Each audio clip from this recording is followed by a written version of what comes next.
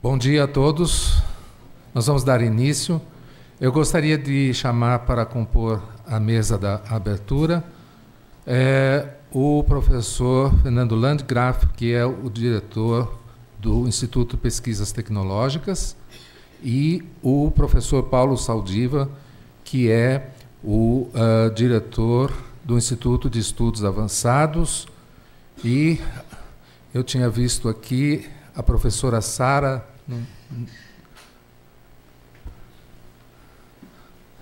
Chegando. Professora Sara, para também compor a mesa, como nossa vice-diretora do Departamento de História da FEFELESH. Onde está? Professor Piqueira, claro. Professor Antônio Piqueira, que está aqui, desculpa, que é o diretor da Escola Politécnica.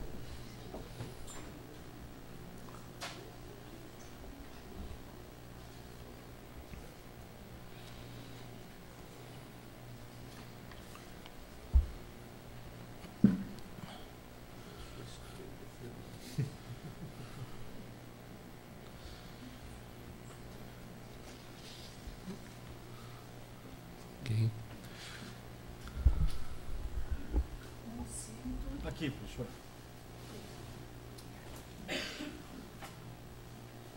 Desculpem a demora. Aqui organizar o setor de bengalas fica à direita. É um negócio super avançado. Eu não reconheci sem a roupa da bicicleta. Pois é, professor, é um processo civilizatório, né? Muito bem.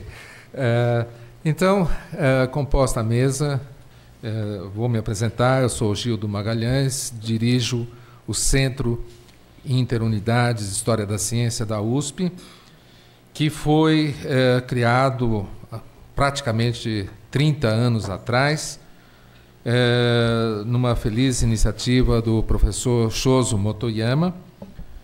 E hoje esse centro tem a oportunidade de realizar este simpósio, que é um evento USP de História da Ciência e da Tecnologia. É uma grande satisfação para nós que organizamos.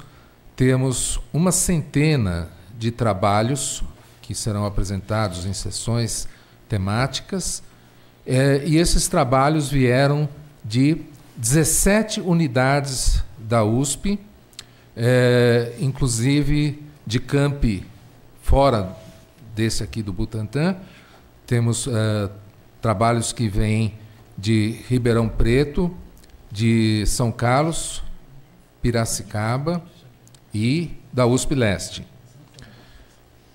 E também teremos, durante o evento, 2 mesas redondas que estão anunciadas no programa, uma sobre uma discussão sobre política científica e tecnológica nessa época de cortes, e outra sobre historiografia da ciência e da tecnologia. Eu acho que esse interesse é, sem dúvida, resultado que nos mostra que há interesse por parte da comunidade uspiana em uma disciplina que é interdisciplinar, que é a História da Ciência e da Tecnologia. Temos também a feliz participação dos 2 irmãos mais velhos, que já estavam aqui antes da USP mudar, que são exatamente o Instituto Butantã e o Instituto de Pesquisas Tecnológicas. Tudo isto também é um indicativo de que nós poderíamos aproveitar melhor uma simbiose entre tantos campos de ciências ditas exatas e as ciências humanas para construirmos uma reflexão sobre essa atividade que se tornou aquela que nós presenciamos no nosso dia a dia, desde o celular até as consultas médicas.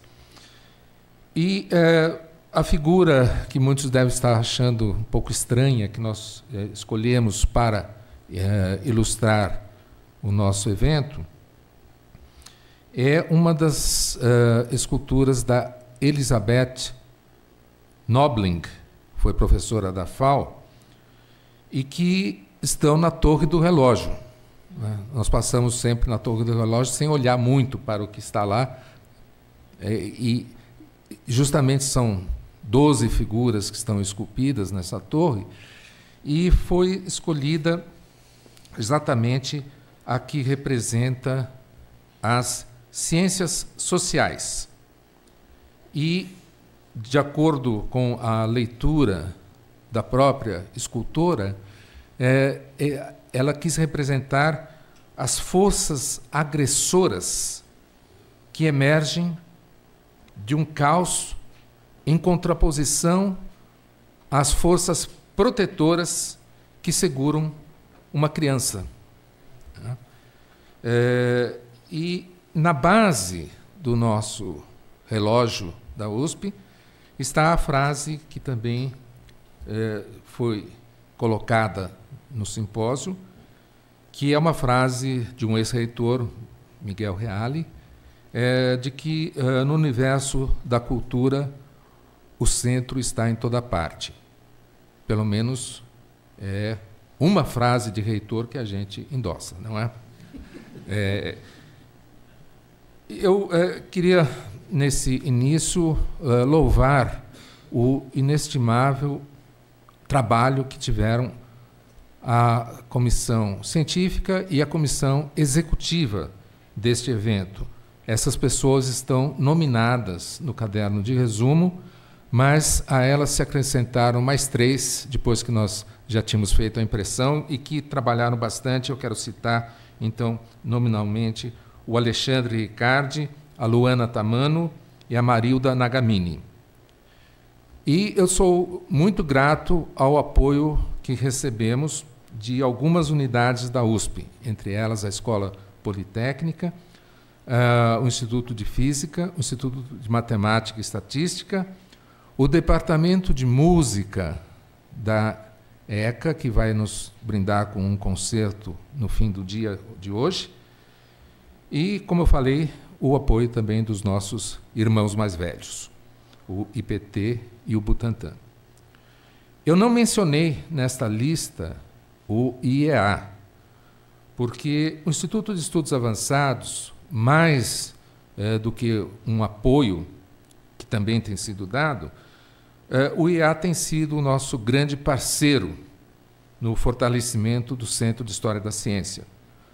Há um ano atrás, demonstrando uma imediata generosidade acadêmica e uma irrestrita confiança de que nós nos dedicaríamos à pesquisa, o IA acolheu o nosso grupo de pesquisa Cronos com uma série de atividades, entre elas esta de hoje. E, em vista disso, eu gostaria de passar a palavra ao professor Paulo Saldiva, que é o diretor do IEA, para fazer a sua saudação e dar o início oficial do evento. Obrigado, professor. É uma enorme honra estar aqui. Agradeço muito a oportunidade de permitir que o IEA participe desse conjunto de atividades sobre história da medicina e queria também história da ciência e tecnologia. Desculpe, é um certo viés médico que só eu tenho de achar que, como eu disse, há evidências sólidas que a NASA demonstrou de vida inteligente fora da Faculdade de Medicina. Isso causou uma surpresa muito grande para nós, membros daquela egrégia unidade. E também queria saudar nesse momento a presença do patrono da minha turma da Faculdade de Medicina, o professor Isaías Rau, que por alguns motivos, não sei exatamente quais, né, o professor não pôde estar presente à nossa formatura, nos anos de 1977, mas que estava presente no momento que nós nos aventuramos no mundo profissional como exemplo. Tê-lo como exemplo foi muito importante para toda aquela turma, professor. Bom, história da ciência e da tecnologia é cada vez mais necessária.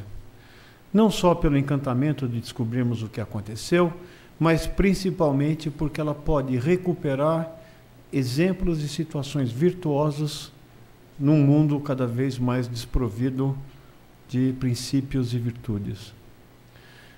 Lembrar que houve momentos diferentes no Brasil, a presença de pessoas que atuaram com idealismo, instituições que se criaram imaginando um Brasil melhor, e isso é absolutamente necessário no planejamento de futuro do Brasil. Se o presente não nos ajuda, é melhor que a gente volte no passado e busque o caminho para reencontrar valores perdidos. O diálogo entre a ciência e tecnologia, das ciências naturais, as chamadas ciências duras, ela não pode ser desprovido de princípios que são basicamente melhor estudados pelas ciências humanas. Não dá para imaginar, né, que o fato de você, né, é muito frequente essa distinção, a ponto de dizer que ciências humanas não são ciência, então alguns governantes que dizem que se faz ciência inútil, né, que se gasta dinheiro de pesquisa em ciências inúteis, como se, primeiro, o fato de que as ciências humanas, por vezes, trabalham com pressupostos ou escolas pré-definidas ou abordagens pré-definidas, excluísse o fato de que também as ciências naturais assim também o fazem. Mas eu vou citar um exemplo. A estátua foi muito importante, eu mostrar a virtude protegendo um bebê.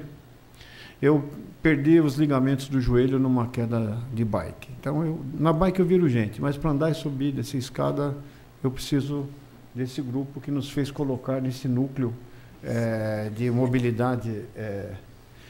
Aqui colocaram as pessoas, uma com mobilidade prejudicada e outra com mobilidade e cognição prejudicada, que é o meu caso.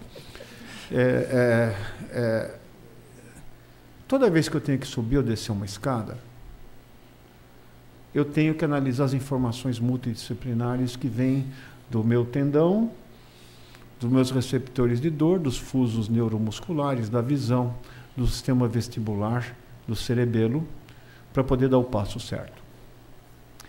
Se eu estiver caindo, esse conjunto de informações vai me sinalizar: salve o joelho, senão vai estourar tudo de novo. Se eu tiver um bebê no colo, como no caso da estátua, a depender dos princípios que eu tiver, eu vou salvar o bebê, mesmo que com isso eu perca o joelho. Então, a multidisciplinaridade não basta. Você tem que fundir e criar princípios, que é o que falta hoje na definição de políticas, princípios maiores, hierárquicos, que definam o pensamento de fato, não de colocar tudo como culinária japonesa no mesmo prato, mas como bactéria faz. Bactéria funde. E o produto dessa fusão de informações moleculares gera um novo ser com propriedades que não são a soma das partes que as constituíram. Isso já foi abordado na filosofia aristotélica, já foi abordado, mas hoje na vida real é cada vez mais importante.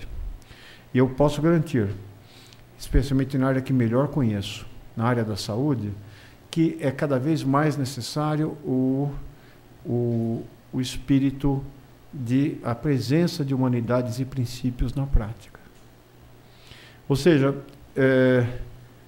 não basta ser um Dr. House.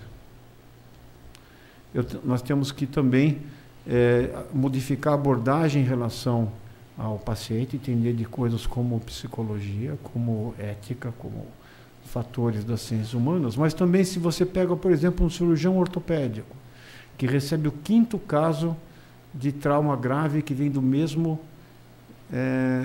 região da cidade, e você tem que saber, a partir do produto daquele problema, quais são as medidas para você intervir e saber o que está acontecendo naquele lugar, o que é necessário para prevenir aquilo.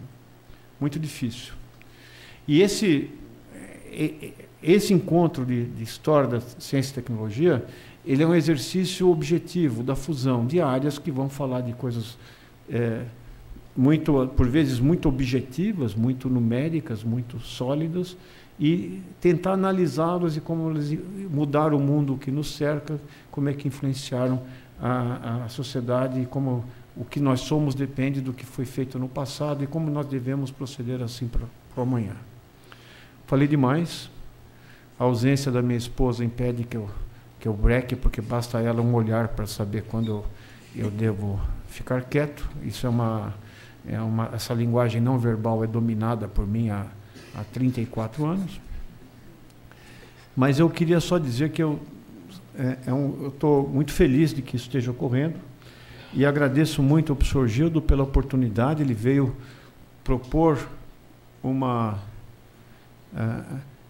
interação entre o EA e o grupo que ele dirige, e trouxe para a gente um presente. Um presente porque esse grupo talvez represente um dos que mais encarnam, justificam a presença a existência de um Instituto de Estudos Avançados da USP. Ele faz a fusão que as bactérias fazem, e o produto eu espero que seja muito diferente e com certeza melhor do que a soma das partes. Muito obrigado.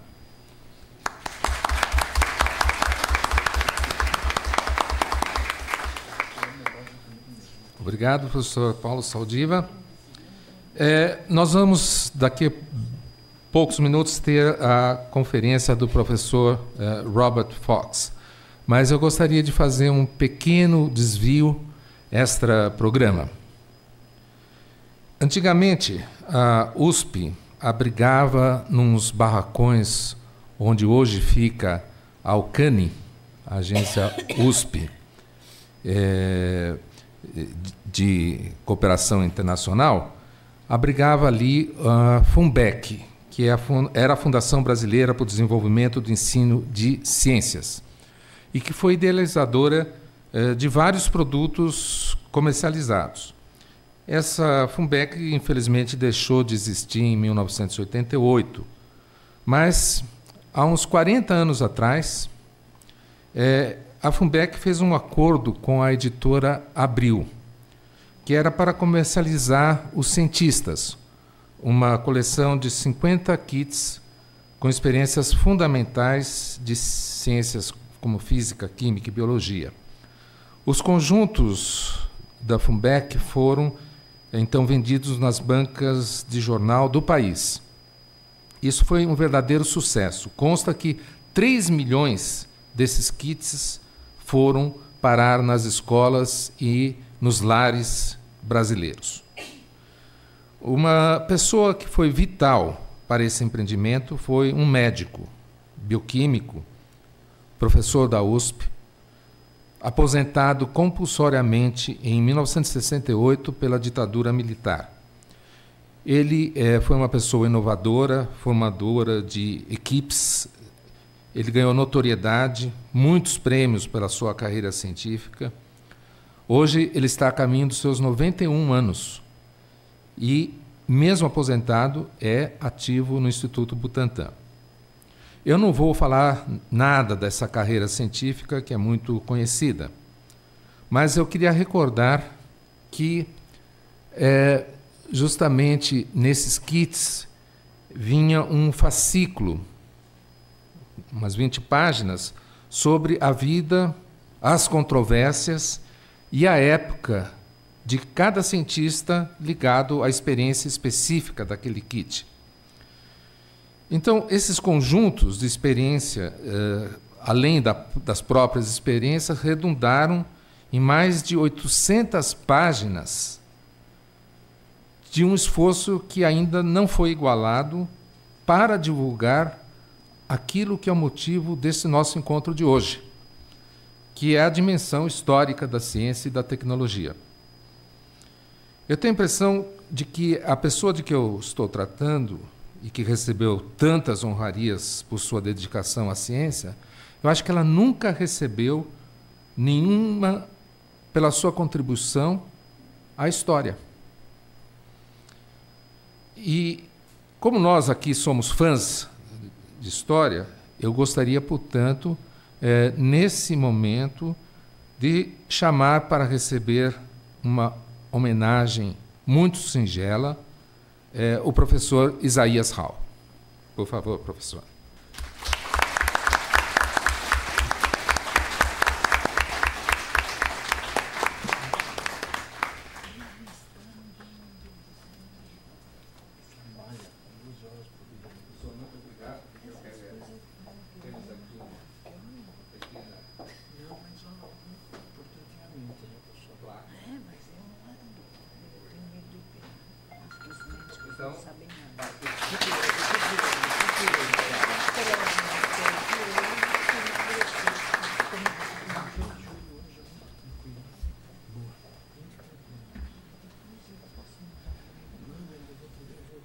Eu ainda tenho os meus fascículos todos encadernados dessa época.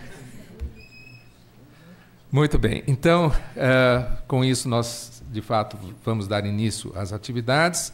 Agradeço aos que compuseram a mesa e podem retornar aos seus lugares. Muito obrigado. Muito obrigado.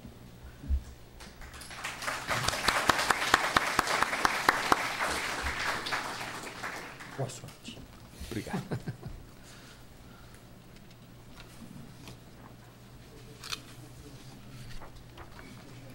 Certo. Obrigado.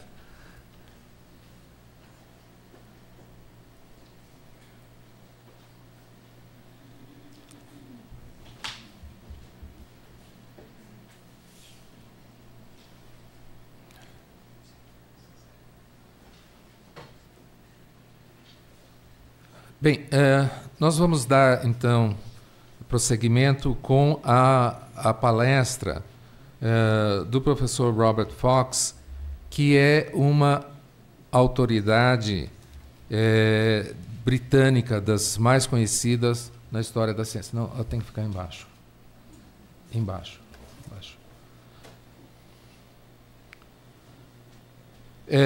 O professor Fox escreveu muitos livros, entre eles A Cultura da Ciência na França, O Sábio e o Estado, e, finalmente, Ciência Sem Fronteiras, que não foi pego aqui do programa similar de governo, o título. Nesses livros, ele examina a ciência, a tecnologia, a cultura e política na França desde o século XVIII até a Segunda Guerra Mundial. Entre também várias outras publicações de livros e artigos, há um que está sendo bastante utilizado, que é o Oxford Handbook of the History of Physics, o Manual Oxford para a História da Física. Em 2006, o professor Fox recebeu do Ministério da Cultura da França o título de Cavaleiro da Ordem de Artes e de Letras, e, em 2015, ele recebeu o altamente prestigioso prêmio da medalha Georges Sarton. O professor Fox se formou em Física em Oxford em 1961. Ainda nesse campo, ele fez o mestrado em 1965, mas mudou para a História, onde ele conseguiu rapidamente o doutorado em História Moderna de Oxford, em 1967, que foi orientado pelo historiador muito conhecido Alistair Crombie. A tese do professor Fox se intitulava O Estudo das Propriedades Térmicas dos Gases em relação à teoria física desde Montgolfier até Regnault. Ele deu aulas na Universidade de Lancaster entre 66 e 88, primeiro como assistente e depois como professor titular de História da Ciência. Entre 1986 e 88, o professor Fox viveu na França, onde foi diretor do Centre de Recherche em Histoire de Sciences et de Technique, na Cidade das Ciências e da Indústria, La Villette, em Paris. Depois, ele ainda se tornou o vice-diretor do Museu de Ciências de Londres. Em 1988, ele se tornou professor titular de História da Ciência na Universidade de Oxford, aposentando-se em 2006. Desde essa época, o professor Fox tem sido um professor visitante em diversas faculdades e universidades dos Estados Unidos, só para citar algumas: Johns Hopkins, a East Carolina, Oregon, e também no exterior, onde ele foi professor visitante da Universidade Técnica Tcheca, em Praga. Em 2013, ele foi o Distinguished Fellow da Fundação do Patrimônio da Química, em Filadélfia. O professor Fox foi presidente e criador da Sociedade Europeia para a História da Ciência, que ele fundou em 2003. Depois, ele ainda foi o presidente da Sociedade Britânica de História da Ciência e, posteriormente, da União Internacional de História e Filosofia da Ciência. Entre 2008 e 2014, o professor Fox editou Notes and Records, que é a revista da Royal Society para a História da Ciência. Estamos, portanto, muito honrados em receber o professor Robert Fox.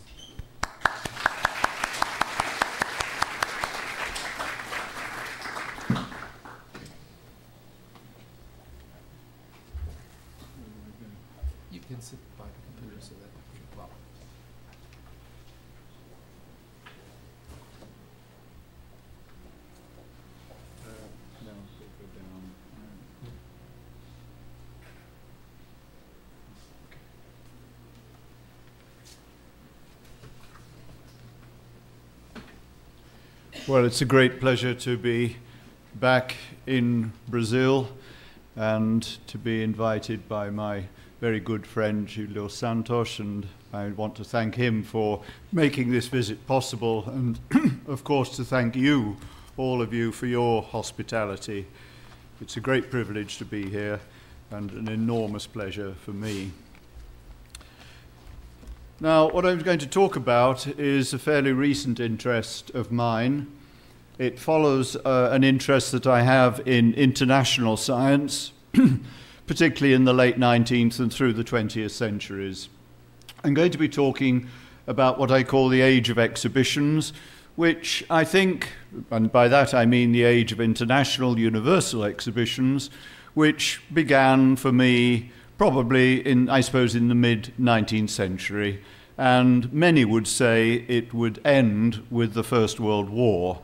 At the end of what I have to say, I will try to argue a little bit against that view and argue that the age of exhibitions could in fact still be with us. But anyway, timekeepers of science and empire, and I want to begin really in the middle of the period that I've outlined, and that is in 1901. Memories of the Pan American Exposition of 1901 in Buffalo, in upstate New York, people will remember it for one tragic event, and that was the assassination of the American president, William McKinley. And inevitably the exhibition was overshadowed by that shooting by an anarchist, and I think the exhibition has been overshadowed by that event as well ever since. But I begin with the Buffalo exhibition for other reasons. By any standards, it was a spectacular event. It inspired any number of popular songs, and for the 8 million people who attended, there were 6 months of extravagant spectacle and entertainment. It was the sort of thing that people remembered for the rest of their lives.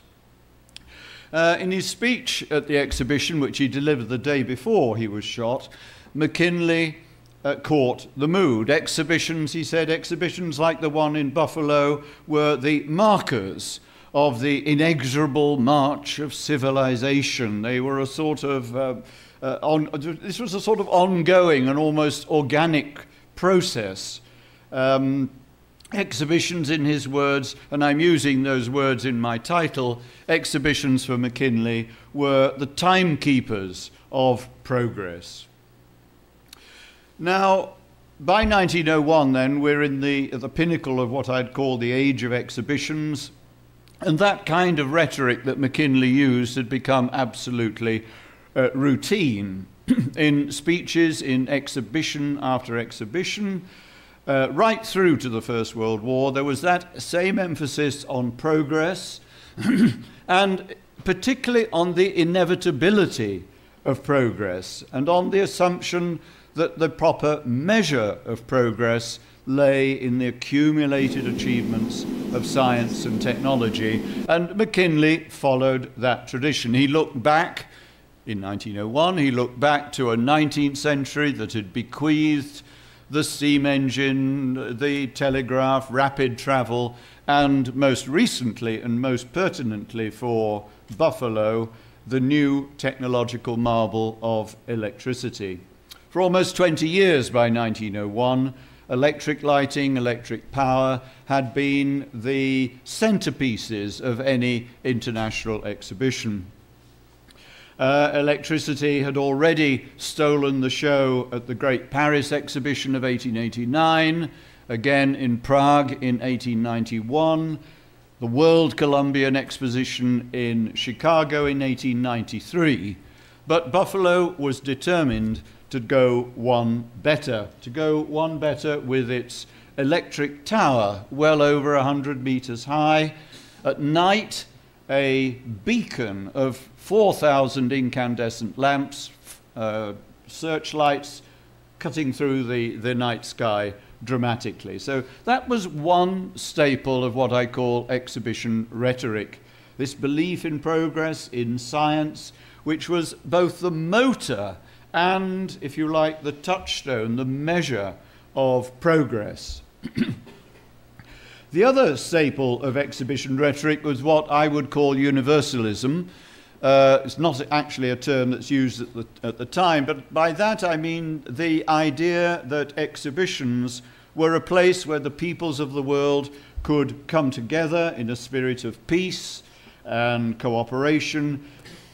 Cooperation that, again, in McKinley's words, cooperation that would advance the highest and best interests of all humanity. Now, actually, the Buffalo exhibition wasn't quite universal in that sense. It was a Pan-American exhibition.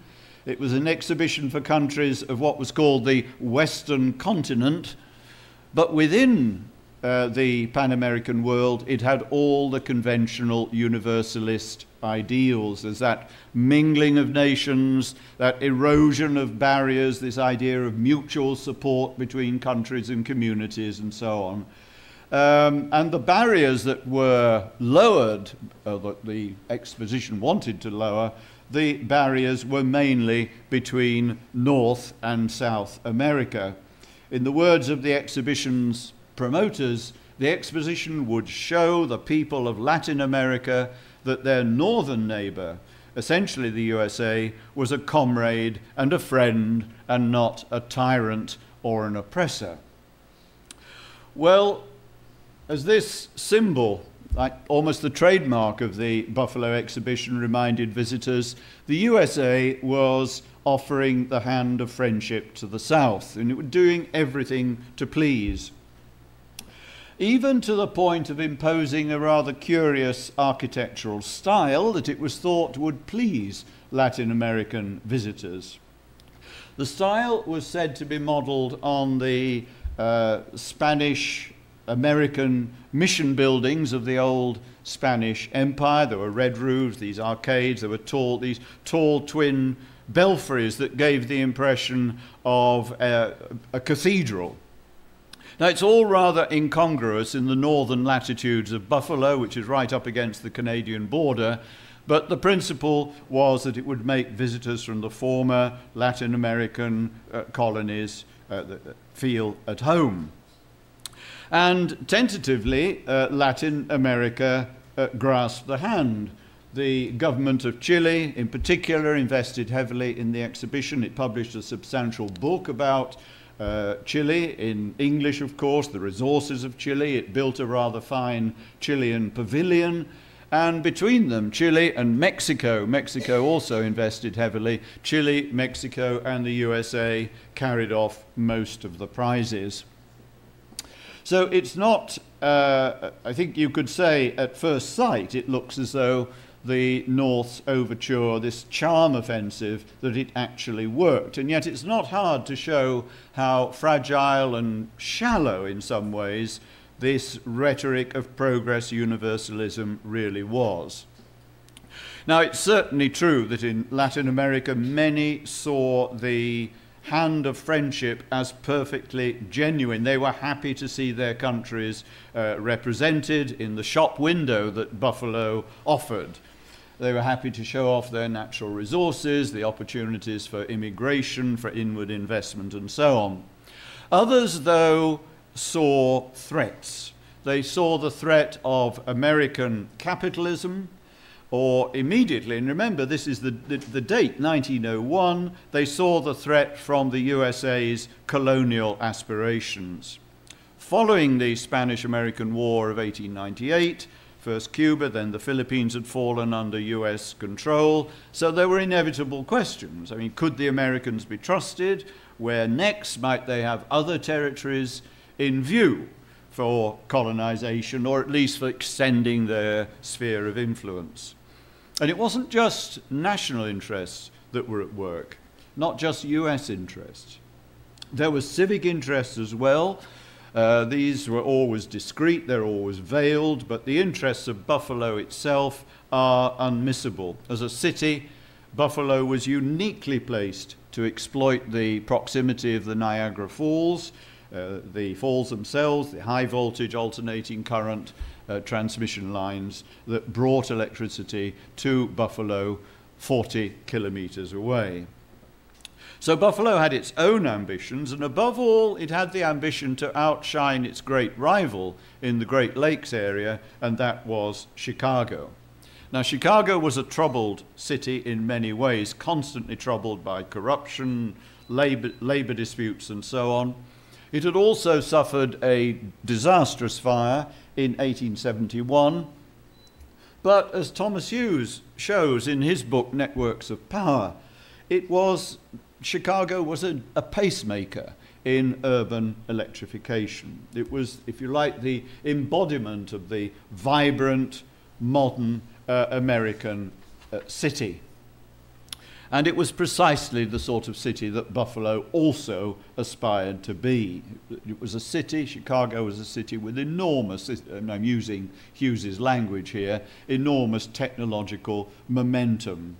And it was that technological momentum in Chicago that the 1893 Chicago Exposition set out to display. Now, the Chicago Exhibition was all about progress, of course, like all the others. And that progress was proclaimed through the brilliance, the whiteness of the exhibition buildings, hence the nickname for the site, the White City. And if Buffalo was to edge ahead of Chicago, which it wanted to do, it had to do something different. Where Chicago had offered whiteness, it had offered the relentless cold brightness of arc lighting, Buffalo went for color and subtlety. Buffalo offered the warmth, the controllability that you could only get now in 1901, though not in 1893, that you could only get now with incandescent lamps. And so Buffalo was all about color. So there are multiple realities, multiple interests, if you like, behind this rather high-minded, disinterested exhibition rhetoric of progress and universalism.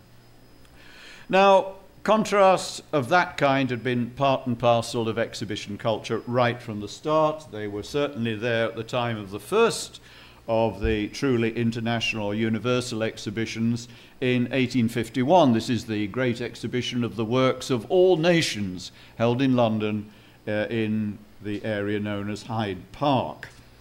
The exhibition was held in the great Crystal Palace. This was a vast building. It's almost half a kilometre long, 40 metres high, and it was by far the largest building in London at the time. So vast, in fact, that the trees in Hyde Park, were simply built into the Crystal Palace. The Crystal Palace was built round them.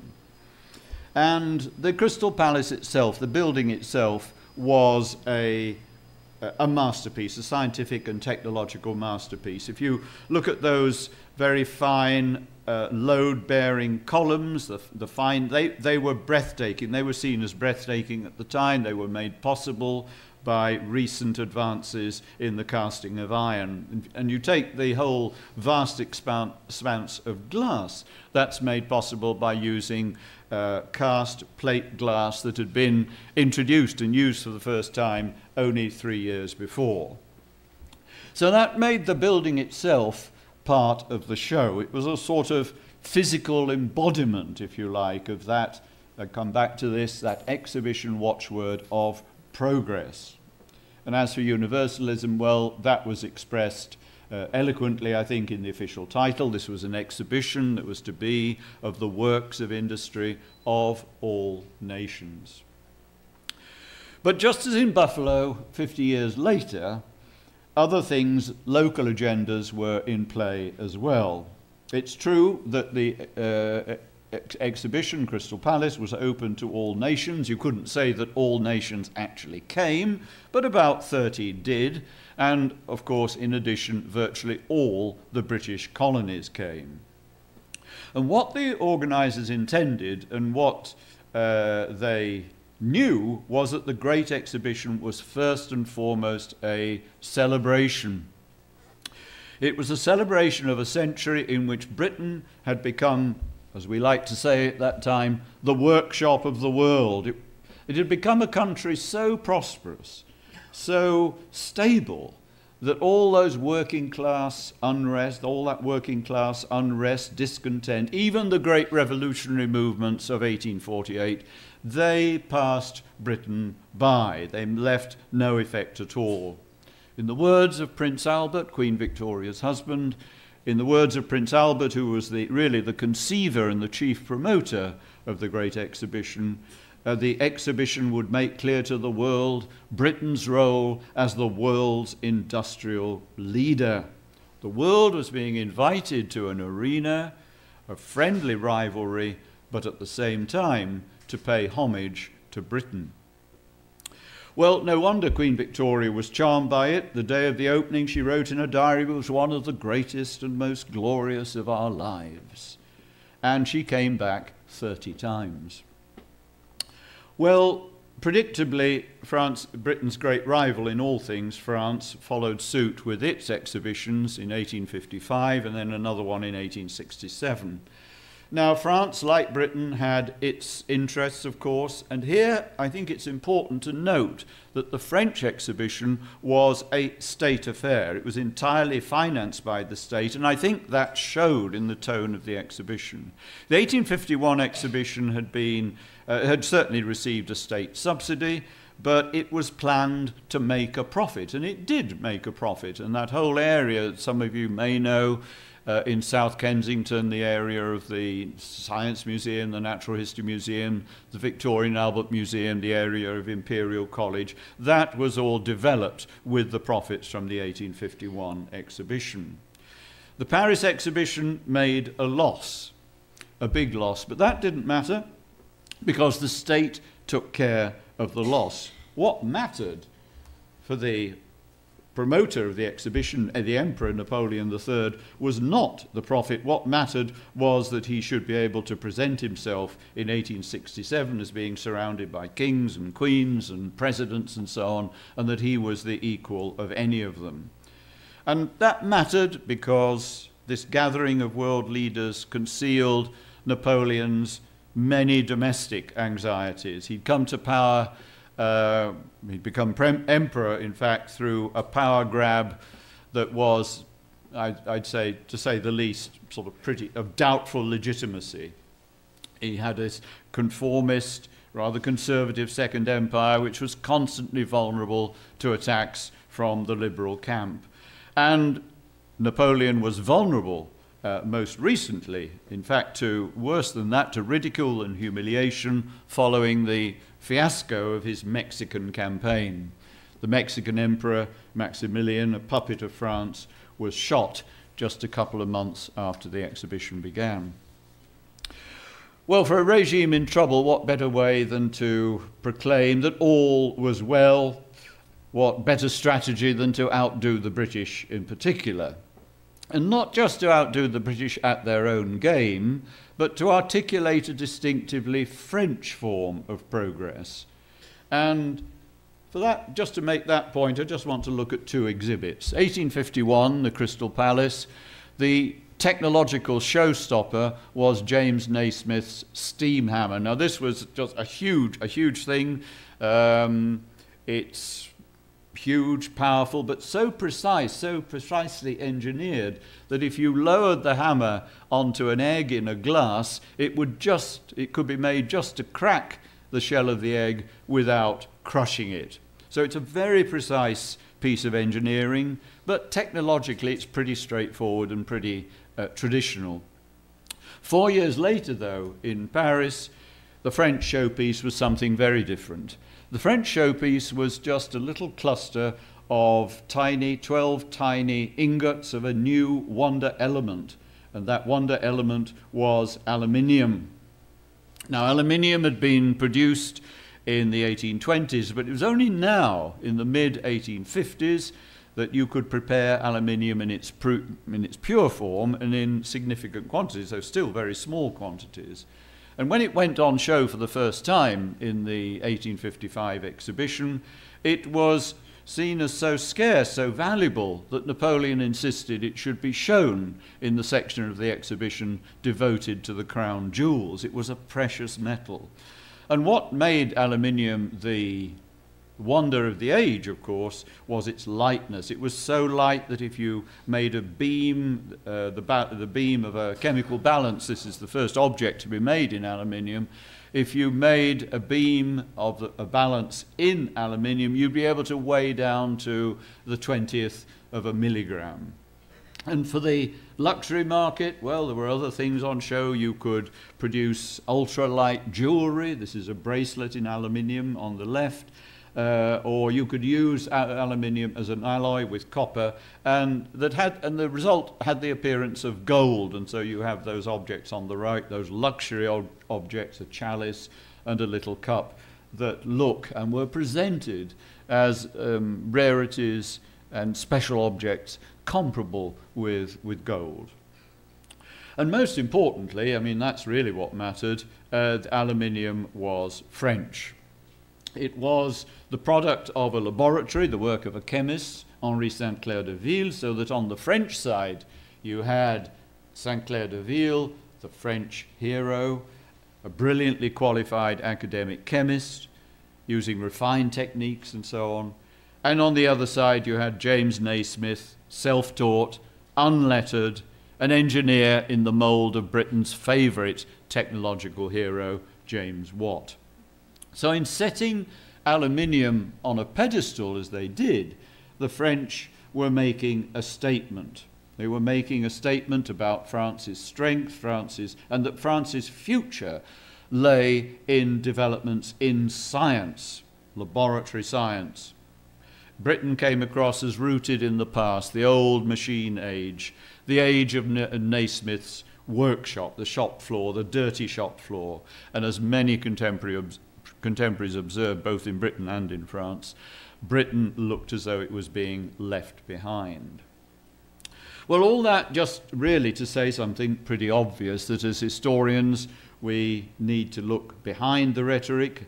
Those key words of progress and universalism, they were broad, they were flexible enough to accommodate interests that were anything but universal. Now, I've mentioned the agendas of Chicago and Buffalo and so on, but there were many others. I mean, you can see that if you look through the number of international exhibitions by decade, you're looking at sort of 30 or 40 every decade leading up to the First World War. And there are hidden interests and so on in every one of them. Those local interests, those local agendas, they were always camouflaged, they were unspoken, but they're not hard to uncover. Just take one exhibition, 1889 in Paris. The president of France, Sadi Carnot, who incidentally is not the physicist Sadi Carnot, this is the nephew of Sadi Carnot, the physicist. And this is what he says in his address. It's the usual exhibition rhetoric. He talks about the human spirit rediscovering its initiative and so on. He talks about science taking flight, steam and electricity transforming the world and so on. But then he goes on to talk about this being a century that had to be celebrated. The problem there was, which century was this? Well, in 1889, looking back a century took you back to 1789.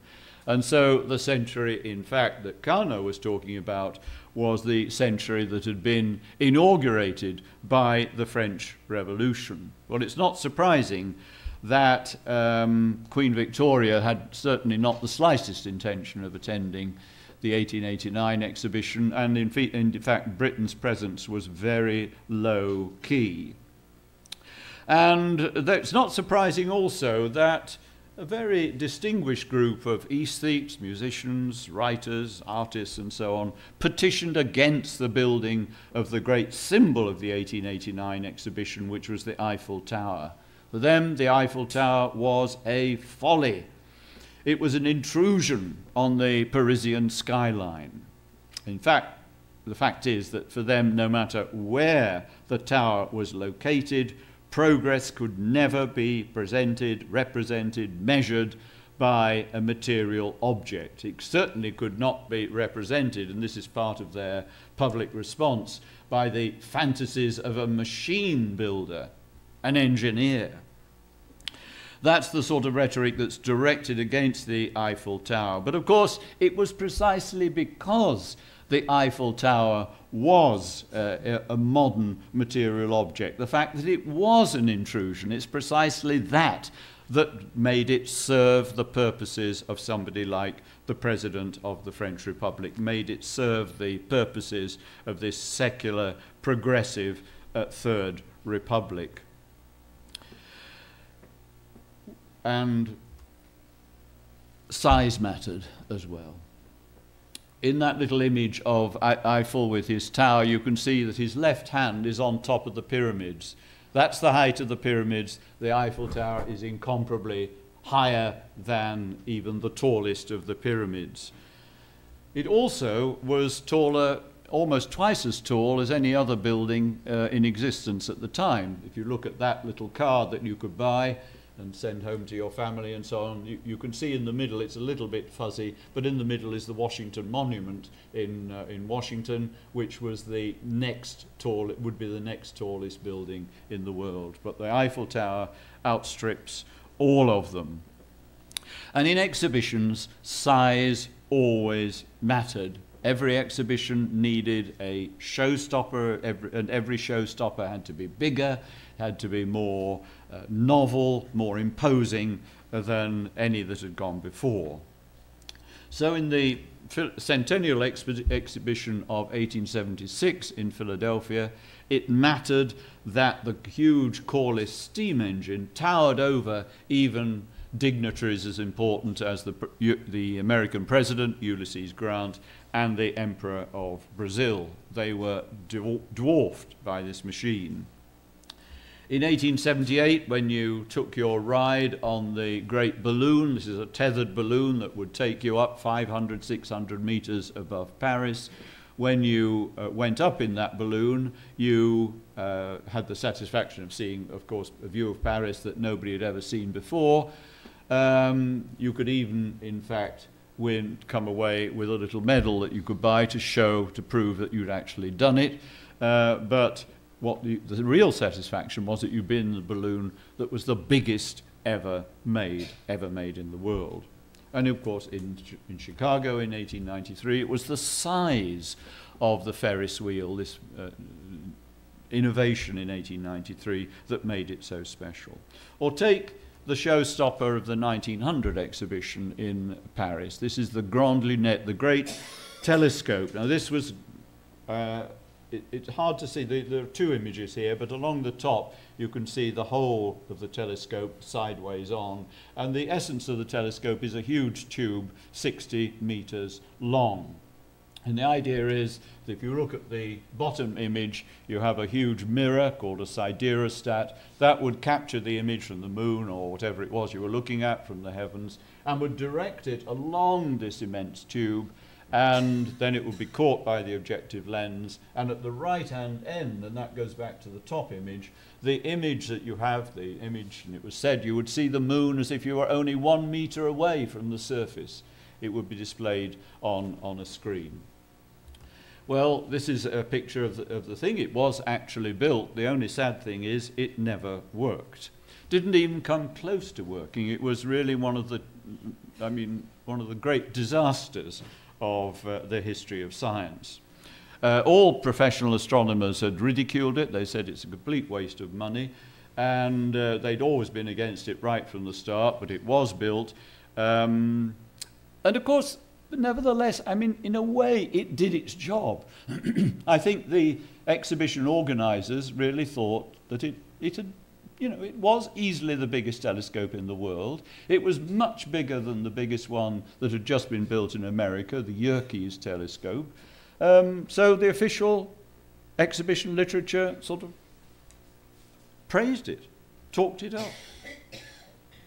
Anyway, when you look at this succession of showstoppers, there is, I think, a pretty clear pattern. They were technologically more and more sophisticated. If you look at the moving pavement of 1900 at the exhibition in Paris, what's important about the exhibition, about this pavement, of course, is that it's fun. There are two levels of the pavement.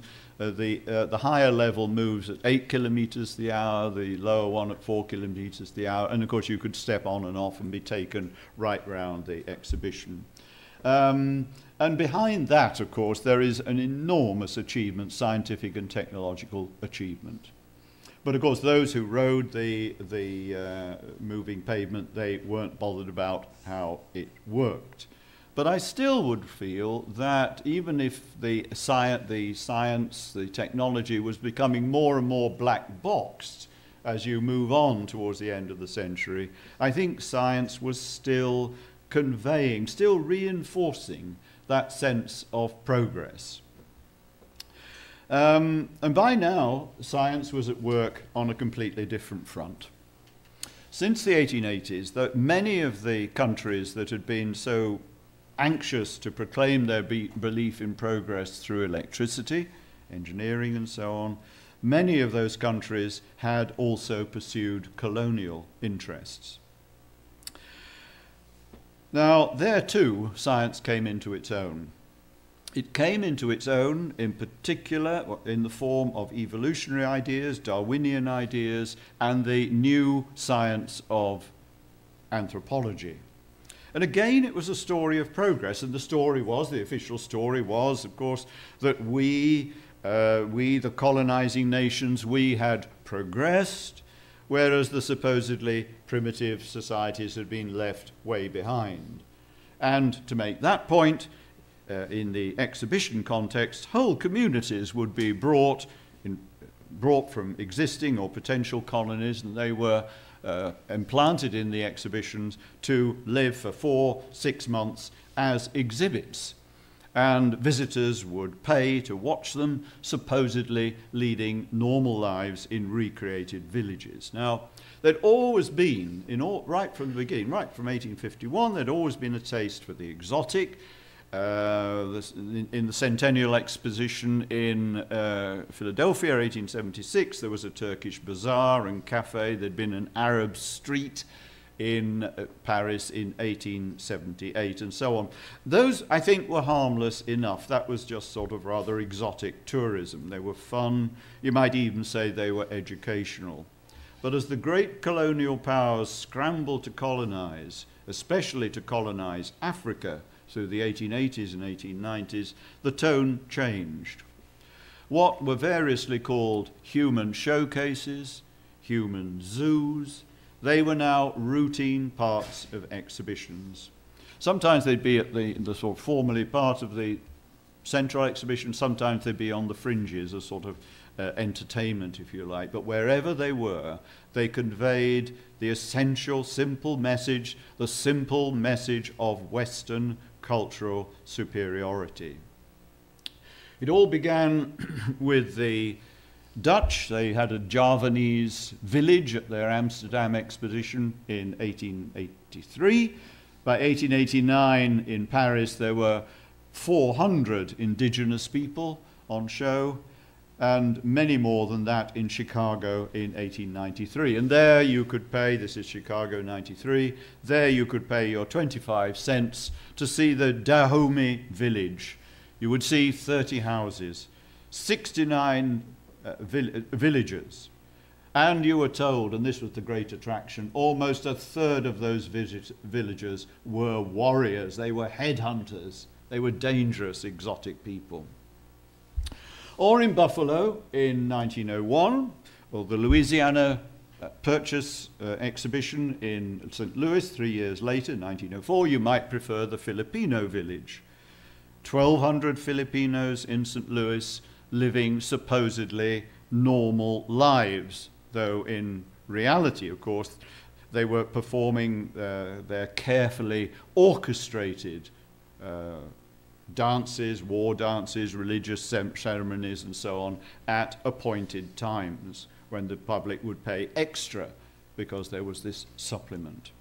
And everything was planned to bring out the nakedness, the aggressiveness, the primitive behavior. So primitive, and here you can see a bunch of white visitors watching these are Filipinos actually eating a dog. That was seen as the ultimate in as evidence of primitive behavior, but of course it isn't in reality at all. The message you were meant to come away with was clear. In the struggle between races, according to the principles of social Darwinism, the Filipinos were condemned to inferiority, and this is a crucial extension. Just as within the USA, I'm talking here mainly about the Chicago, Buffalo, St. Louis exhibitions, within the USA, also African Americans, Native Americans, they were likewise condemned to inferiority and servitude. And the Filipinos' only hope, and this also comes out in the exhibition, particularly in St. Louis 1904, the only hope for them was to accept American colonial rule and to submit to the American civilizing mission. And that was dispensed by a rather extraordinary woman about whom we know next to nothing, a certain Mrs. Wilkins. And at the Louisiana Purchase exhibition 1904, Mrs. Wilkins taught the Igorot boy, this is a Filipino boy, to dance the cakewalk. And of course, it shows what you could do. You might even, she also taught them to sing. You might even be able to teach them to sing. I mean, it is an extraordinary episode in our history, I think, but there it is. That seems to be what happened. Well, if you came away with the feeling that perhaps all was not lost for the Filipinos, that perhaps America could help them on their way in this sort of Darwinist way to a higher level, as they would have said at the time, you might come away with a feel-good factor, a sense of well-being. Some people, though, didn't feel so good. Some people had never felt good about exhibitions. They were always contested right from the start. Remember the protest against the Eiffel Tower, or think of the former slave and campaigner for the rights of the African Americans, Frederick Douglass. Douglass, of course, found these human zoos absolutely abhorrent.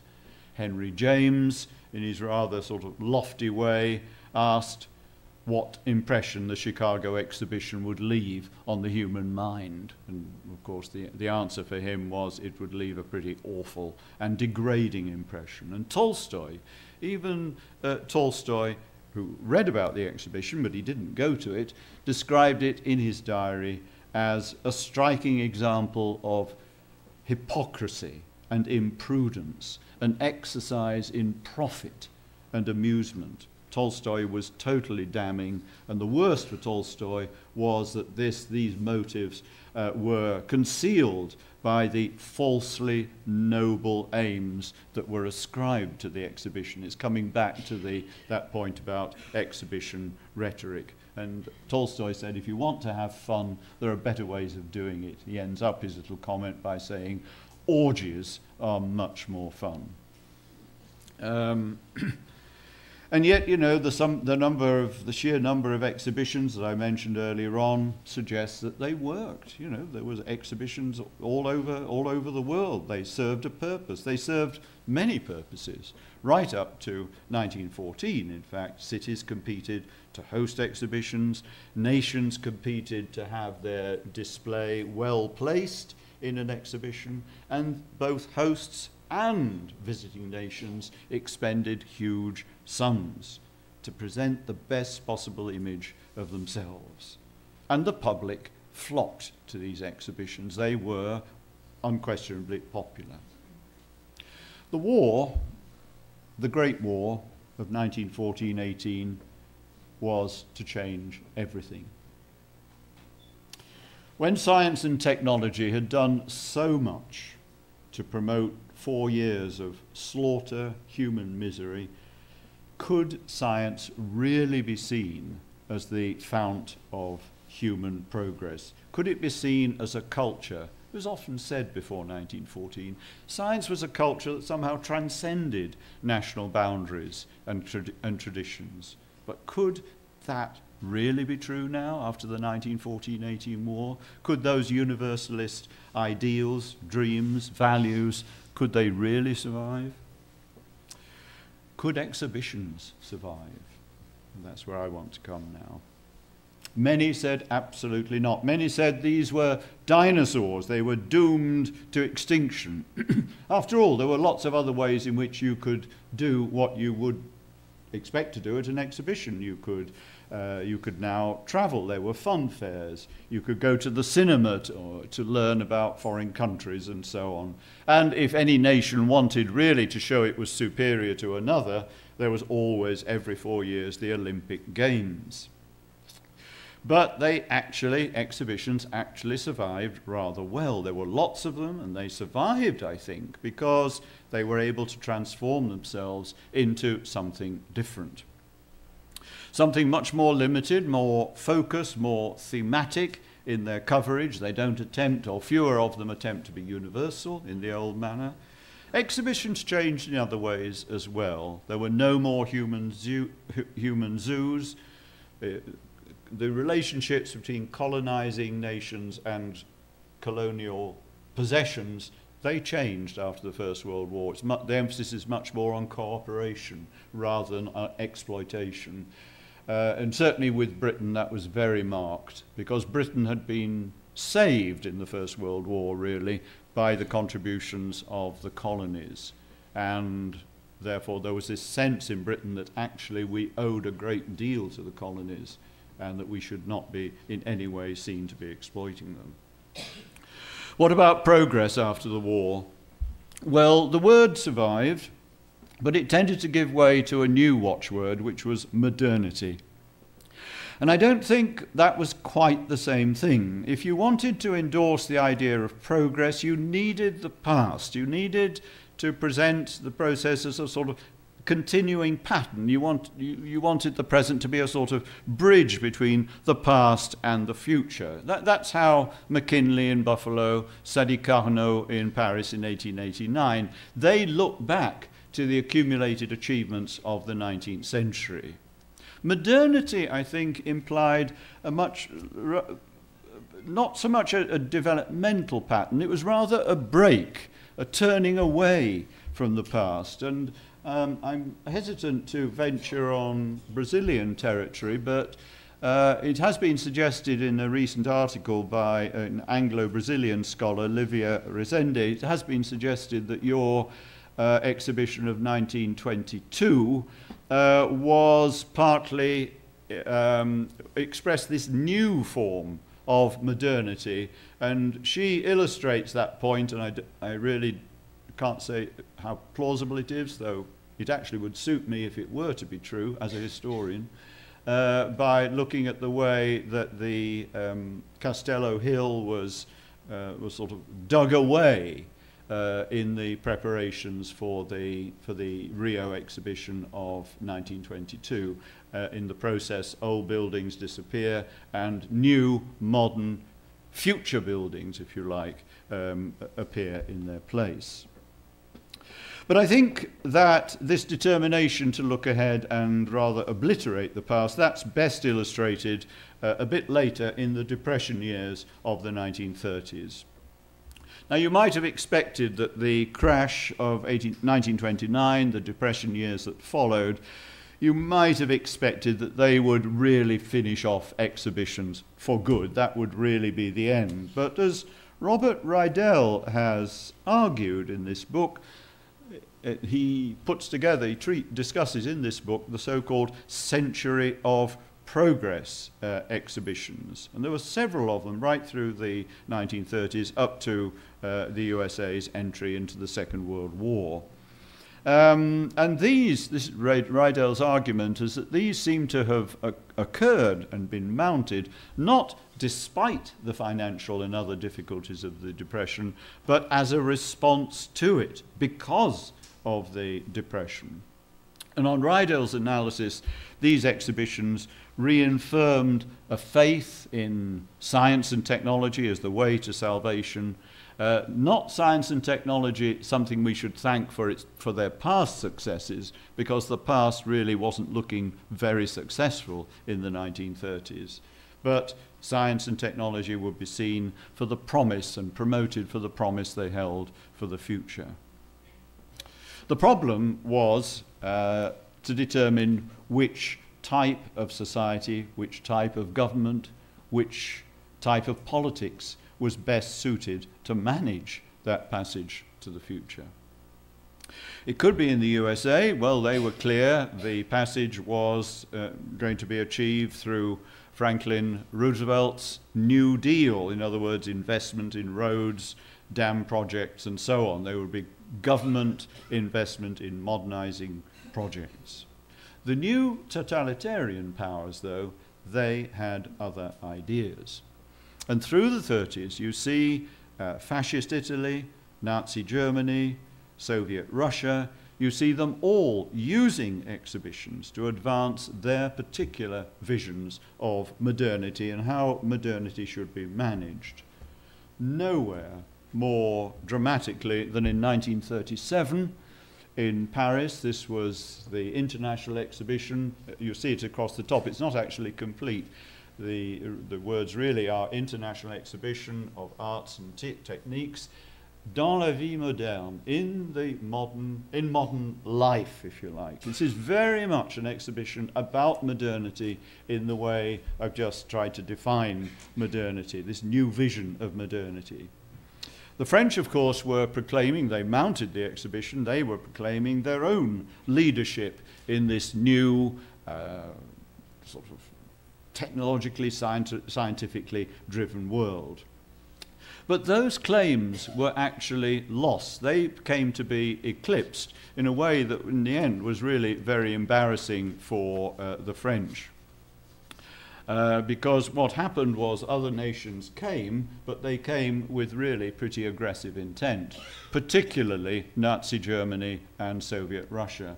And one of the famous images of this exhibition of 1937. This is a photograph taken from the Chaillot Hill, if any of you know that, in Paris, looking down towards the Seine, is this image of the Eiffel Tower in the middle, flanked on the right-hand side by the Soviet pavilion, and on the left-hand side by the German Nazi pavilion. And these were the two powers that mattered.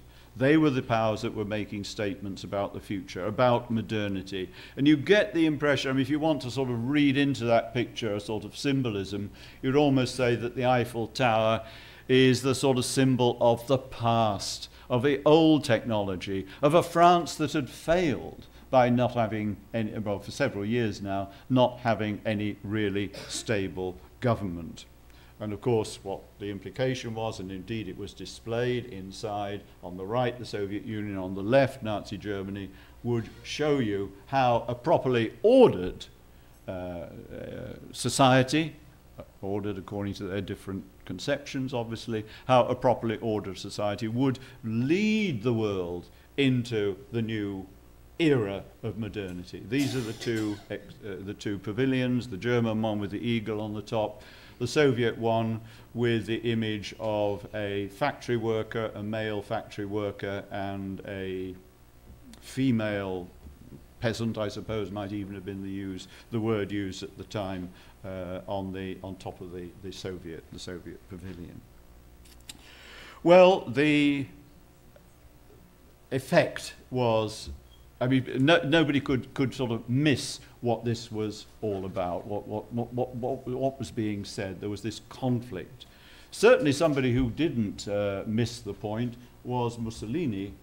Sorry, I should have just said inside. These are the two inside exhibitions. The top one is the Nazi one, the German one.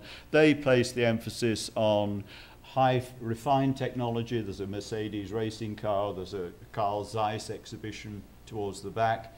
The Soviet exhibition put the emphasis on the people's car, for example, not a racing car, but on the people's car. Well, Mussolini was in on the act in no time, and he planned an exhibition for 1942. This was the 20th anniversary of the March on Rome, and would, of course, applaud the fascist achievements in Italy. Plans for this exhibition actually went ahead well before the war began, and some of the buildings are still there to be seen in Rome. But for obvious reasons, the 1942 exhibition never happened.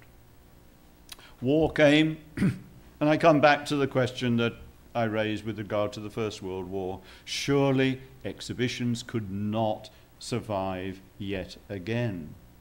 But they did. They have survived, and some of them, at least, are doing rather well. Some of them have left buildings that we're maybe familiar with. On the left is the Atomium. It's a relic of the Brussels exhibition of 1958. There's the Skyline Tower at the Seattle, which is a relic of the Seattle exhibition of 1962. Certainly, these are all about modernity. They're all about looking to the future. But I think where perhaps they're different, in that sense, I suppose they are a continuation of the exhibitions of the 1930, those Century of Progress exhibitions. But I think they are different because they certainly are preoccupied with modernity, the future, but I think they they don't see modernity as a solution to our various problems. They tend to see modernity as a challenge. And I think that you can see that in the themes that are being adopted for the more recent exhibitions. I mean, the Brussels exhibition of 1958 the theme was nuclear power. And I think it was a response to anxieties about the effect of the nuclear age that was just dawning in the 1950s. The Seattle one was about the space age. How is that going to change our world? If you look at the most recent of the exhibitions, the big exhibitions in Milan in 2015, it was about feeding the planet. And I think that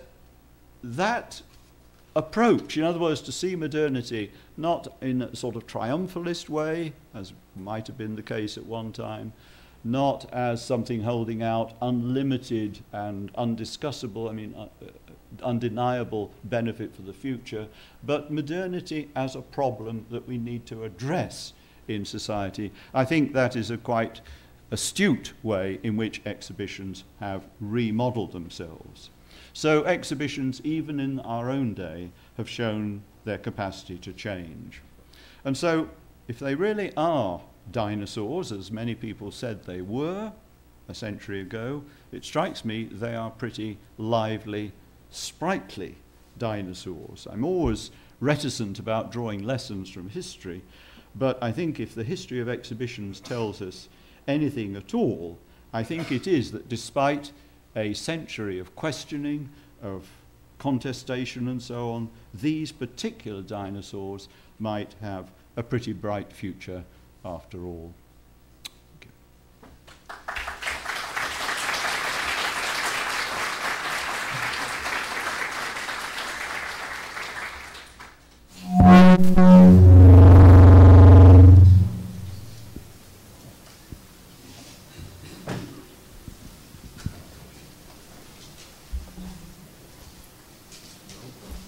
Oh, thank you, Professor Fox. O professor Fox vai agora aceitar perguntas. Se quiserem, pode fazer em inglês, senão nós traduzimos.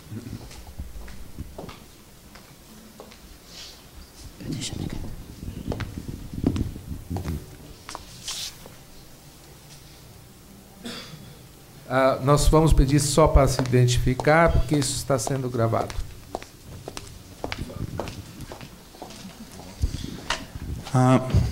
Good morning. My name is Breno. I'm a professor at a federal university here. Thank you for the lecture. I had one doubt. You mentioned the lunette that they built. I wonder who were responsible for that. Were like scientists involved? Like who sponsored that kind of instrument, that kind of thing? The Grande Lunette, well, that was a ministry of, that would be the, at that time would be the Ministry of Public Instruction, and so it was a ministerial project with certainly they took advice from astronomers, that is true. But I think that the consensus in the what you might call the professional astronomical community that this was far too big, for example. I mean, what really went wrong with it? I mean, in principle, it is rather a grand idea. The individual parts are magnificent. I mean, that siderostat is still preserved and still exhibited as a masterpiece of mirror making. So the individual elements, I think, were perfect. I think where it went wrong was that in order to get governmental support, this was an immensely costly project, I think in that case it had to be made available to the public. It had to be a public event. And if you look at that 60-meter tube, there was a gallery all along, and the public could walk along. And so you find that the temperature gradients, the temperature is irregular, there are vibrations. So the sort of things that I think a professional astronomer would have said, you must absolutely not have. You mustn't have people near this thing. You mustn't have vibration, etc. That was just overruled. So I think that as far as I can see, there was a debate between, I mean, professional astronomers were quite attracted by the idea to have the biggest telescope in the world. But they lost, seemed to me, they lost control to the ministerial lobby, if you like. And that ended in, I mean, they managed to get a few sort of rather poor images of the moon, but almost nothing. And then it was dismantled afterwards. Thank you.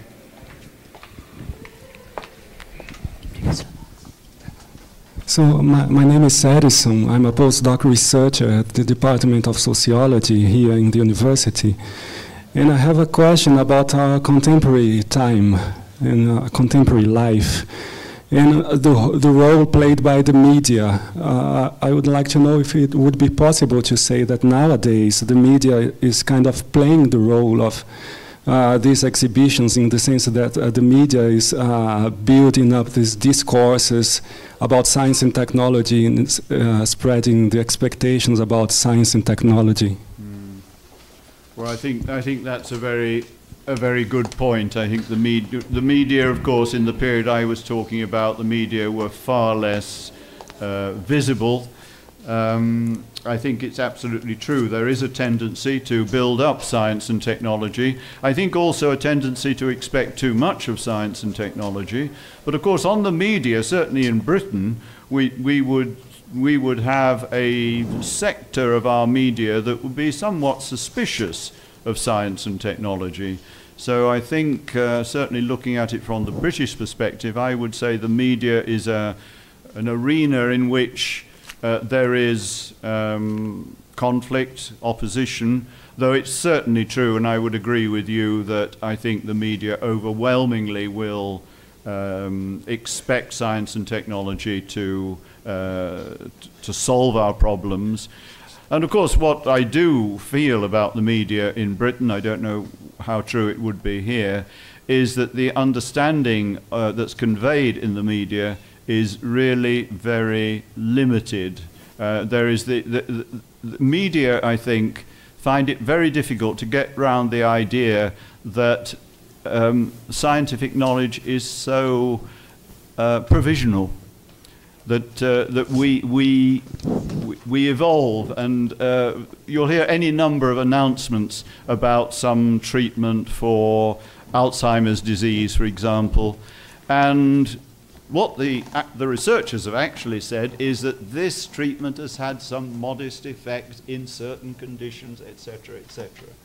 But that will immediately appear in the popular press as we now have, or we're now on the way to a cure for Alzheimer's disease.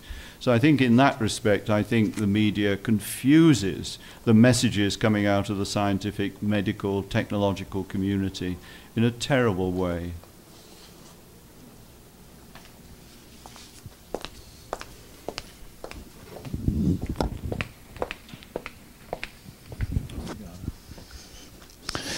Well, my name is Luis Venturi. I'm professor here at the Department of Geography.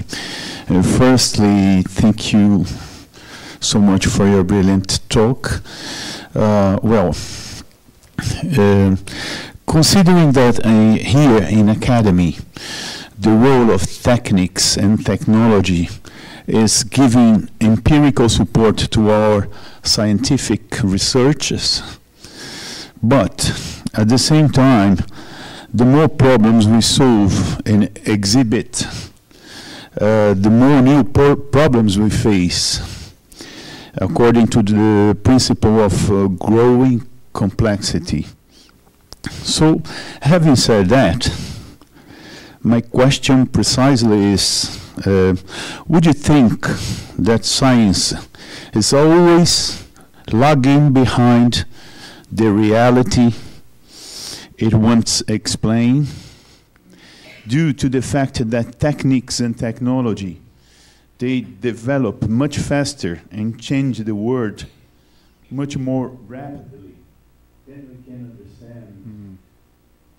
I mean, it seems to me that our concepts here in academy are constantly losing accuracy, facing to the reality, in terms of the facts they want to explain. I mean, do you feel that when you say academy, I imagine you're talking about the sort of what we do call the pure science research that's being done in universities, that sort of you mean academy in that sense? I mean, yeah. if I think science is lagging behind, well, all I think I can say is that my sense is that, again, I can really only talk about Britain or Europe. My sense is that there is a resolve to try to get the science and techniques, if you like, to work together and to be at the same level. But I think you're right. The natural tendency is almost for the engineering, the technology to move ahead, and science to be somehow separate, whether it's behind or I'm not sure. But I think the important thing, the great challenge, it seems to me, particularly for the last half century, has been how can we keep those two worlds in step. I mean, I like your idea of there being, in a way, a sort of difference in, almost chronological difference, if you like. Mm-hmm. But I think somehow we do need to keep that dialogue going. And yes. I have been sort of I wouldn't say involved, but certainly have seen from fairly close quarters some projects which deliberately really did try to do that. In France, in the 80s, actually when I was working there in Paris, there was a government agency called ANVAR, A-N-V-A-R, and that was to get scientists and engineers really working together and get the scientists responding to technological challenges and so on. What's interesting is that ANVAR has disappeared now, or almost disappeared, which would suggest that this marriage is actually more difficult than one might imagine.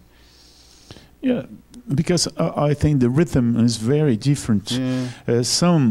Many of our colleagues, they think that science is in anticipating the reality, but I am not convinced that. I'm convinced that science is always lagging behind, trying to explain the reality outside that move much faster than we move our things in our concepts. Well, I welcome that comment. I mean, certainly in some work I've done in the history of technology, I've tried to insist on the notion, the category of technologically driven science. In other words, science that has been driven by technology, whereas historians of technology, on the whole, will tend to see the other way around. In other words, they would see scientifically driven technology. I prefer the concept of technologically driven science, or indeed the two. I mean, it may be that in certain sectors scientifically driven technology is appropriate, but I think the other one is, for me, is more real. So, thank you very much. Thank you for your inspiring lecture. I'm Sara Albieri. I teach here at the Department of History. I would like just to share something that occurred to me during your presentation. You mentioned the key idea of progress being the main concept along many of the exhibition's history that happened during a century or so, and then the recent ones would be instead reacting to the idea of modernity.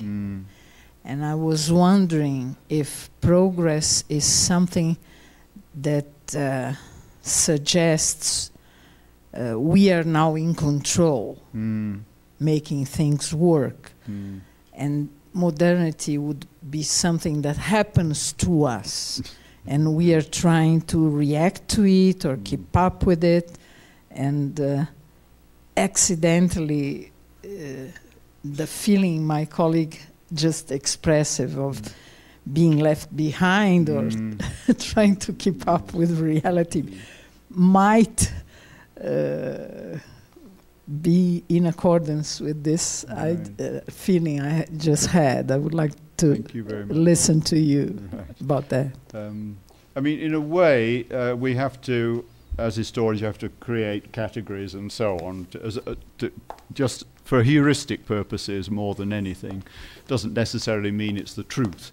But I think the progress up to the First World War, I think there was this feeling that what was happening was a sort of organic, natural process. There would be progress. We could stop it by making bad decisions or something, but basically progress would go on. Then I think, particularly in the 30s, you get this idea of modernity, technology, holding out a future for us, but we did need to manage it. We had to control it. It would happen, but we did need to make sure it happened in the right way.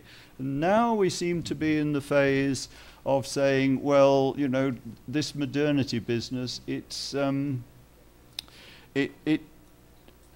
dangerous. You know, it has dangers for us. And really, I'm quite encouraged by these recent exhibitions. Actually, I mean, whether they convey the material very well is another matter. But the very thought that you are just saying, modernity is a big problem, you know, and we need to marshal our efforts. Even in science fiction, Just a second, at the mic.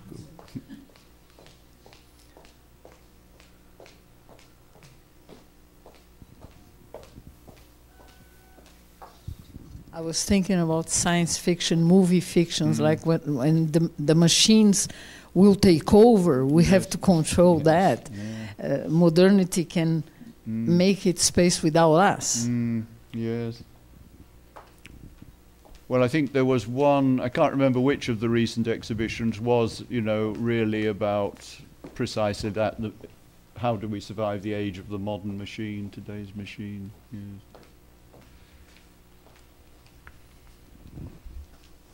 Hello, thank you for your talk. My name is Cibele Silva. I'm from Institute of Physics of São Carlos at University of São Paulo.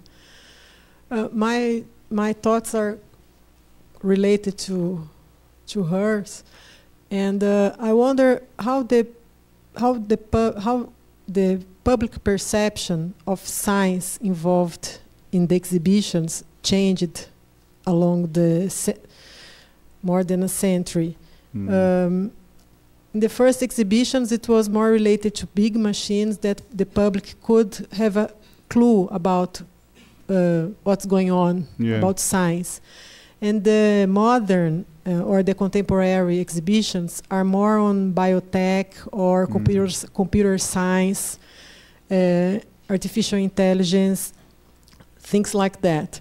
And I wonder, I would like to listen from you about this shift, and also if it's related to this kind of fear that we have, because we are creating troubles, perhaps a machine can control us and things like that, and we don't understand, the general public doesn't understand what's going on nuclear level or on molecular level or spintronics and things like that. I think you're right. There is a new problem that's emerged. It seems to me that you certainly find, even in the 19th century, that the technology is getting black box, so that it's harder to see what actually is happening in a machine. That's certainly true. But I do think that it's really a question of the smallness, I think, of our modern technology, and it's precisely on nanotechnology and the biotech industry. That's where I think there's a feeling that we've lost some sort of insight, some sort of window onto what is actually happening. And I think it's probably significant that, I'm sorry, I only can speak from the British point of view here, but that we started in the 1980s a public understanding of science movement. And this was something new in the 1980s, and I think it responded to a feeling of divorce between the scientific community and the general public, because what the scientific community was finding was that the general public was becoming very suspicious of science, and I think it's for precisely the reason that you say.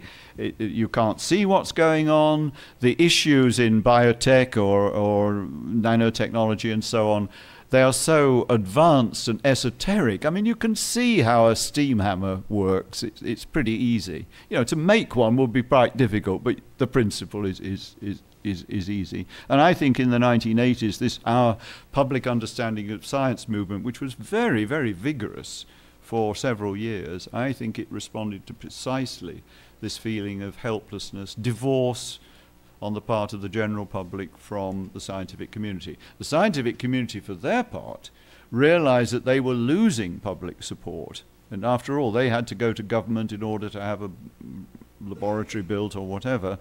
And I think, therefore, the public understanding of science movement was actually served both constituencies, the general public and the scientific community. I just had one comment there on public understanding, and that is, it seems to me that the scientists, the scientific community, took possession of the public understanding of science movement initially, and I think that what the result was something rather unsatisfactory. Namely, it tended to be the scientific community telling you explaining to you how science worked. Well, that's good. Of course, it's good, but there wasn't a sense of dialogue. And I think now in recent public understanding exercises, it's much more a question of an exchange with the scientific community. I think genuinely listening to lay opinion. Thank you very much. Mais alguma pergunta?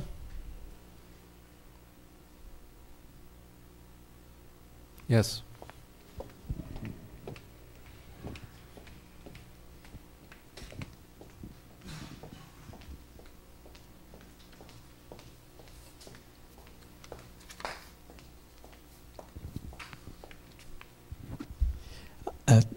My name is Diogenes Alves. I'm from the Space Research Institute, and I really enjoyed one of your points is that we are kind of moving from exhibitions which would see modernity as something very well associated with the ideas of progress, maybe emancipation and all that. And then you said that today we don't see exhibitions as something that present modernity as a solution, but we are maybe moving toward a discussion about what are the challenges of modernity. I really like that because to me it sounded like you are making a very strong point here. We are really moving from the idea of emancipation, salvation maybe, to the one of discussing what are the challenges for humanity, not just for modernity maybe. Is that really what you are stating? And then the second issue that impresses me is that when you are talking about challenges, you are also talking about who defined what is to be considered a challenge. And then you are kind of moving away from the very idea of emancipation. I'm not sure if you could react on that. Right. I'm just trying to point at the contradiction that we all live. Yes. Thank you. Well, the point that you outline, I think, is precisely the one I would want to make. And that's why I find these latest exhibitions really rather encouraging. You'd expect these things to have died by now, but I think they found a new function, which is a function that responds to a need, an expressed need in society. There is then the problem, of course, as you say, of who defines exactly what the challenges are. I think, is that your anxiety, isn't it? Where, in that sense, that it isn't, I mean, you'd like to think that somehow the public can enter naively into this dialogue. I think that is the problem, that and I think in the public understanding of science movement, that was precisely the problem. How can you somehow be sure that you have an open forum, but a forum in which informed opinion actually carries special weight? And an informed opinion can in some way guide, I think it's exactly what you're saying, guide the real problems that need discussion. And it may be that we're actually not very good at that. Because, as you say, in a way, it sort of slightly undermines the whole democratic notion of this debate, if that's what we're hoping to achieve. Well, actually, what I think is that it poses a problem about the discussion. Just a second. Yes. Yeah, my main preoccupation is that how to link the idea of modernity with the old idea, modern idea of emancipation. And there, if we have only informed people in the capacity, so it's just a contradiction of the very idea of modernity, of emancipation. How to get to emancipation if the whole process of defining challenges, to follow just the idea of challenges, is prescribed to be defined by only informed people? Yeah. Well, I think that question probably, I mean, you put it particularly elegantly and sharply, I think, but I think it was sort of moving around in the early public understanding of science movement, because you had this very specialized, esoteric scientific community that was telling the public what the problems were, what the advantages were, usually speaking in support of science, because they were after public money. I mean, in a way, it was their job to do that. And I think that we needed then, and to some extent, I'm sure we still need, people who somehow are not quite of the scientific community, but can talk their language. And they have to be sort of intermediaries for the rest of us who can't really hope to have access to that. I mean, one of our problems, I don't know, I wonder if it is a problem in Brazil, one of our problems in our government, in our civil service, in our parliament, is that there are very, very few people with a scientific background in that world. And that is a real problem, so that you will hear debates in Parliament which betray the most astonishing ignorance of the most basic scientific knowledge. I'm not talking about being a specialist, but really the most astonishing things that can be said. And we've never really, I think we often think of it as a British disease, namely that there's this sort of rather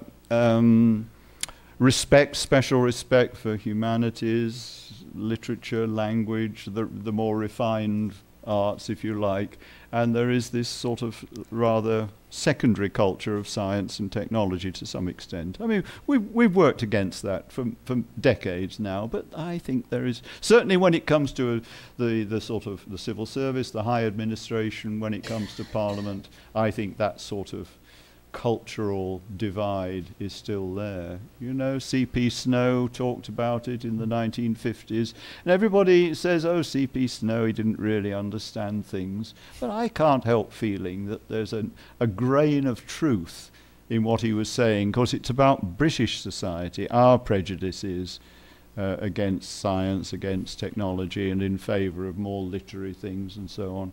But then you go to France and they say, oh, well, we're the same. Maybe in Brazil, you're the same. No, not maybe. Not maybe. If it was British, it caught on and spread very fast. Well, yes, it's catching, I'm afraid. Yeah. May I ask a question too? Oh, of course. When you mentioned the Brazilian exposition of 1922, it reminded me that I once worked with the Brazilian catalogs for the universal expeditions in the 19th century. And, for example, the 1876 exposition in Philadelphia, the catalog for the Brazilian products that were in the exhibit showed practically more than 95% of them were related to raw material and things like sugar cane alcohol. More than 1,000 brands of cachaça. But it struck me that one thing that was in the Brazilian stand was a modern ship propeller. Which had, in fact, it appeared to me that he had better fluid dynamical properties. And then I said, well, what was the real content of Brazilian technique at that time? We had no university, but we had some people working in things that were related to progress. So maybe this universal exhibitions served that purpose of showing not only the exotic, in our case the sugarcane alcohol, but also something that was practically hidden, even for the Brazilian society. So the exhibition in Philadelphia showed something to the Brazilians themselves. Yes, yes. Yeah. Well, I can, and of course that's aspect of Brazilian displays afterwards, I think, becomes quite marked. If you look at the 1889 exhibition, then the 1889 exhibition, Brazil presents itself as a modern country with technological exhibits, I think. But yeah, and you could be speaking to people back home. Yes. Yeah, that's a nice thought. Okay. More questions? Bem, então, se não há mais perguntas, nós vamos dar por encerrado, agradecendo novamente o professor Robert Fox.